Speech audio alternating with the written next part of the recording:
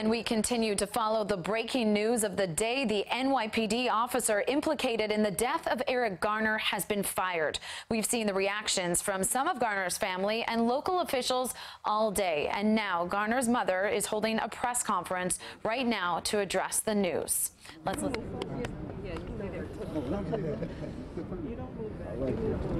No justice. No peace. No justice. No peace. No justice. No peace. No justice. No peace. No justice. No peace. What do we want? Justice. What do we want? Justice. What do we want? Justice. What do we demand? Justice. What do we demand? Justice. What do we demand? Justice. What do we expect? Justice. What do we expect? Justice. What do we expect? Justice. What do we pay for? Justice. What do we pay for? Justice. What do we pay for? Justice. My name is Reverend. When do we want it? Now. When do we want it? Now. My name is Reverend Kirsten John Foy, and I'm the president and founder of the Ark of Justice. We are joined by a host of leaders and activists who have been standing besides Gwen Carr and the Garner families from day one. We are joined, of course, by the matriarch and the leader of our movement, the very example of dignity and a leader exemplar in her own right, the mother of Eric Garner, Gwen Carr.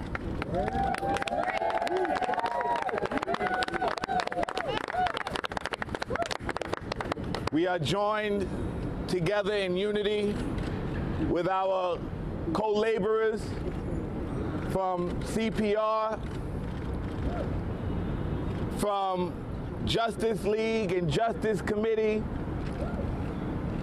from the Malcolm X grassroots, from a host of organizations and elected officials, starting with our very own New York City public advocate who has been on the front lines with the Garner family from day one, Jamani D. Williams.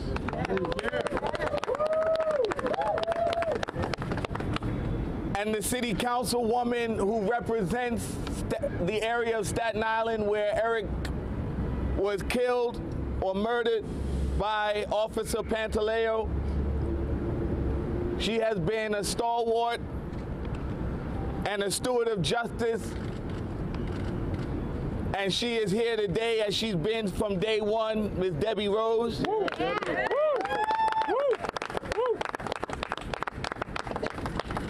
The chairman and the current steward of criminal justice oversight and law enforcement accountability in our city, who, despite the fact that he's from an entirely different borough from where Eric was killed, has not failed nor shrunk from the responsibility and the obligation to stand up for all New Yorkers, Mr. Donovan Richards. There's a host, and I'm not gonna go, I cannot mention everyone. So if I don't mention you, forgive me. We're here today in no small measure to the unfortunate fact that 5 years ago, the mayor and the then police commissioner failed to exercise appropriate leadership and fire Daniel Pantaleo. Yeah. 5 years later, thousands of tears, millions of feet marching. We finally have a glimpse of what justice should look like. But it's only a glimpse. We're not here today for a victory lap. We're not here today to sing a celebratory song. We're not here today to pat a system on the back that's done only what was expected of it. Yeah. That's right. And late. And did so 5 years too late. That's right. It is not lost upon us that the district attorney of Richmond County failed to do his job and indict Daniel Pantaleo for the murder of Eric Garner. It is not lost upon us that the Justice Department, under both the Obama administration, let's be clear and honest about what we're talking about here. Take them to church. Both the Obama administration as well as the Trump administration denied this family, this city, and this nation justice for the murder of Eric Garner. Political games have been played from day one. Political games to cover up the full extent of what we all witnessed that day. Eric Garner having the life choked out of him by Daniel Pantaleo and having the justice choked out of him by all of the officers that stood by and did nothing. That's right. They want us to be happy that after 5 years, a man that the world witnessed choked the life out of Eric Garner finally lost his job. How low are our standards today? That's right. That we should be expected to celebrate the firing of a man that violated office and departmental policy, applied a fatal chokehold to an innocent, unarmed man,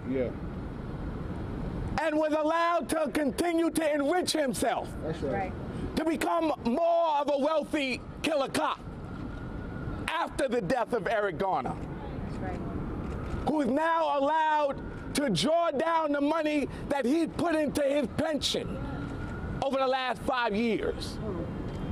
We're not here to celebrate. We're here to correct the record and turn the next page for you all. That's right. There is still a district attorney in Staten Island. That's right. There is still the opportunity to revisit the grand jury. There's still an opportunity to release the grand jury minutes so that we can all know which cops lied That's right. to hide the truth. Because there are some liars who are still currently hiding the truth and protecting their fellow officers. So we're not here today to celebrate. We are here today to put the system on continued notice. We are going back to Staten Island. That's right. We are going back to the district attorney to demand that the grand jury be reconvened, that there be a new investigation, not just into his murder, but into the grand jury proceedings themselves. That's right. We're going back to the mayor. Yes. Your job is not yet done, sir. That's right. That's right. That's right. Tell them. We need to put into law and codify a ban on the chokehold today. The city council and the mayor have the authority to do that today. That's right. As has been stated by Reverend Sharpton and others, we're going back to the state. Yeah. We need to make sure that police officers cannot hide behind a badge That's right. while performing criminal acts that result in the death of innocent, unarmed black men. We want all the police officers that were on the scene that day fired. That's right. All of them gone. All of them. Daniel Pantaleo still has due process. He's still appealing. But while you're allowing him to continue through his due process, we've got to make sure that the city doesn't fail to acknowledge that Gwen and the family still have their process to go through. That's right. A process of grieving and mourning Yes. that can only be addressed and closed and be given closure in full accountability for all responsible. That's right. We're going to hear from a lot of people, so I won't take up much more time. But I will say this. In all of the years that we have stood with Gwen, where they have lied about who her son was Yeah. and what he was doing on that day Yeah. as the predicate for his murder, Yeah. she has not shrunk, Yeah. she has not withered, That's right. she has not buckled, Yeah. she has not bent, she has not bowed. That's right. Even in the midst of the death of her granddaughter Erica, who died of a broken heart because of the denial of justice. That's right. Even in the midst of having to just bury her own husband, Mercy. Mercy. Mercy, Father. who stood by her side on the front line, fighting for justice for his son Eric, who died of a heart attack, another broken heart. So you want us to be happy with a man being fired when his action caused the lives of 3 innocent people? We have not, to coin a phrase, lost our minds, but we have gained a new sense of purpose. All of the officers, all of those who are responsible must be held to account, Commissioner O'Neill. And I close with this. There are some that will criticize James O'Neill. Yeah. Yeah. There are some that will say he has been part of the problem. Yeah. I will say this. He is the only man that has demonstrated any amount of courage and produced any amount of leadership. So there's a lot to criticize in his statement. There's a lot to point to say, sir, you are out of order. But I choose to reserve that judgment for a different day. Today, James O'Neill exercised the courage that the mayor, that Attorney General Loretta Lynch, That's right. Talk their name. that Attorney General Barr, Yeah. And the DA. that the District Attorney of Richmond County and the Southern District of New York failed to exercise. Yeah. Let's hear now from our co-laborer before we hear from Gwen, who has also been on the front lines, fighting and keeping this movement alive and progressing. Our freedom fighter, Loida Cologne. Of Communities United for Police Reform and the Justice Committee. Stay up here with me. Today, as soon as Police Commissioner O'Neill announced that he was firing Daniel Pantaleo, what we saw was Mayor de Blasio give mediocre comments, similar to his mediocre run as mayor of this city. Do not be fooled. Do not get got by this mayor and the police commissioner's announcement today. The reality in this case is that IAB, the NYPD's Internal Affairs Bureau, recommended that Pantaleo be charged years ago. And it was Mayor de Blasio and Police Commissioner O'Neill who decided not to move forward with charges against O'Neill. Charges against Pantaleo. Freudian slip. That is what they decided. O'Neill should be charged too. No. This was decided. NYPD only charged Kizzy Adonis. Sergeant Kizzy Adonis that we've heard absolutely nothing from. That's right. The Gardner family has heard nothing about the charges that have been pending for Kizzy Adonis for years now. It was the CCRB that brought us to this day. That's right. Woo! That's right. And more importantly, that's right. It was the mother of Eric Garner. That's right. It was Mrs. Gwen Carr with the support of New Yorkers that got Pantaleo fired today. It was by no means Mayor de Blasio, and it was not Police Commissioner O'Neill. This is the power of the people and the power of the Garner family never giving up for 5 years. 5 years and 5 years. De Blasio also in his comments this morning said this is over. He said this is closure, that this is done with. That is wishful, delusional thinking on behalf of the mayor. This is far from over. We have NYPD officer Mark Ramos and NYPD officer Craig Furlani. Craig Furlani and Mark Ramos. Look at their faces, both of them testified. They testified that they heard Eric Garner say he could not breathe, and they did nothing. Charges need to be brought against them. This is a chargeable offense. Don't get it twisted. It is a chargeable offense. That's right. What we also have is, everybody knows Lieutenant Christopher Bannon, the officer who texted. Wow. What did he text? Everybody knows. He said, not a big deal, when told that Eric Garner may be dead on arrival. Yeah. His lack of care for a New Yorker, for a black man dying in our streets, is a chargeable offense. That's right. He needs to be off the police force. Kizzy Adonis,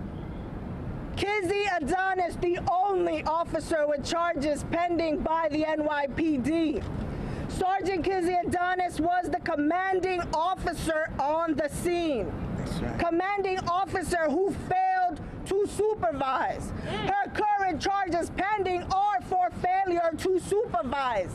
Yet 5 years later, here she is, still on the police force. Wow. The Garner family not hearing anything, not one word about Kizzy Adonis, not knowing if they're going to be forced to sit through another trial. Another trial is unacceptable to have the Garner family sitting through. That's right. Unacceptable. And if there's not a trial, then under de Blasio's NYPD secrecy law 50A, this can get pleaded out. And the Garner family can never know what happened with Kizzy Adonis. That is unacceptable. Unacceptable. And then we come to Justin D'Amico. NYPD officer Justin D'Amico. Got him? Justin D'Amico has no charges pending. He was Pantaleo's partner that day. Justin D'Amico, look at his face. It's important that we put all these cops' faces out there because they got no business in our streets. That's right. In Maldonado's report that was leaked this week, we also heard that Justin D'Amico, in official reports, said that there was no excessive force used. No force, said there was no force used. Then the video came out and showed that Eric Garner was strangled to death in a chokehold. Not only did he lie on official reports, he's also the one who charged Eric Garner with a felony after he was dead. A felony that would have required Eric Garner to have sold 10,000 cigarettes. 10,000 cigarettes. We can't have officers who lie on official reports and officers who falsely charge people, especially dead New Yorkers, with felonies. Come on. Every single one of these officers need to be fired. That's right. And here it is, and you've heard it from them themselves in their own testimonies, in their own reports. These are all fireable offenses. We don't need these cops on our force. That's right. That's right.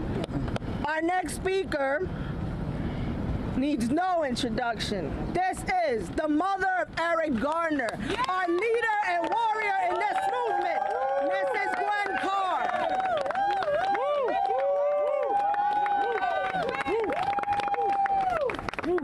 Good afternoon, everyone. Good afternoon. I thank you all for coming out with the support that you have been giving me for 5 years. It's been 5 long years that I have fought this fight. I have not fought it alone because many of you have been out here with me. Many of you have been here from day one. Yeah. Like Minister Kirsten John Foy said, he was with me from the beginning. Reverend Sharpton with me from the beginning. The Justice Committee, CPR, and many of you who's out here from the beginning, who helped me fight this fight, who helped me get to this point. I could not have done it without you. That's right. Thank you, Mr. Love you. Yeah, we love you. We fought and fought to get the NYPD to give us a file number so the CCRB would bring charges against Pantaleo. We fought that fight for a couple of years, and then what they do to try to appease us, they give it to us on the anniversary, on the 4th anniversary, the eve of the 4th anniversary of my son's death. That was supposed to appease us. Well, let me tell you, it didn't. It just made me more angrier. And it just put more fight into me. You know, I had a lot of stumbling blocks that has come up to me, but I'm not stopping this fight. That's right. There's many of my family members who has been taken away from me since I started this fight. Many of them you don't even know, but you do know my granddaughter, Erica. She died the day before New Year's Eve in 2018. It was just, I'm sorry, it was 2017. Then just a few weeks ago, I lost my husband, who stood here, and he stood in this very spot with me. He was over here in Police Plaza with me while we went through that long, drawn out, that trial. We had to wait because Pantaleo's lawyer wanted to go on vacation or take 2 weeks to bring in his expert witness. An expert who never even examined my son's body, who never even seen the report. That's right. Now he wants to tell us that it was not a chokehold. How would you know and you never looked to see what the evidence was or was not? But you know what? Pantaleo, your regime, London, y'all can appeal all you want. But I'm still out here. I'm out here for the long run. You come out here against me, I'm out here. And you cannot scare me away. Yeah, Pantaleo, you may have lost your job, but I lost a son. July 17, 2014. I lost my son. You cannot replace that. You can get another job, maybe at Burger King, okay? So, but you know, it's just disheartening to go through this. And like we said, we're not finished. We have other officers that we have to go after. You have heard the names. We know the wrongdoing that they have done. So I would like the press to put it out there. Show the pictures, say the names, do the roll call, because they all need to lose their job. New York is not safe with officers out here like that. That's right. These officers are still on the payroll. Pantaleo was supposed to be on desk duty, making 6-figure salaries. Put me on desk duty, give me a 6-figure salary. You know, but no, other New Yorkers can't get that. That's right. If the shoe would have been on the other foot, my son or myself, we would have long been sentenced, probably to life, or probably they'd have brought the death sentence back. Who knows? But you know what? I don't care what they do, who they appeal to. Even though Commissioner O'Neill said that his decision can't be overturned, but we know that it's going to be a fight out there. And I'm out there for the fight. I just want y'all to fight with me. And thank you. Thank you.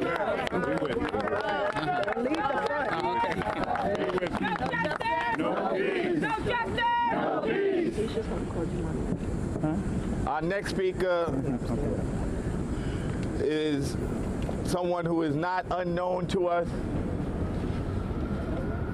But before I introduce him, I want to make 2 quick points.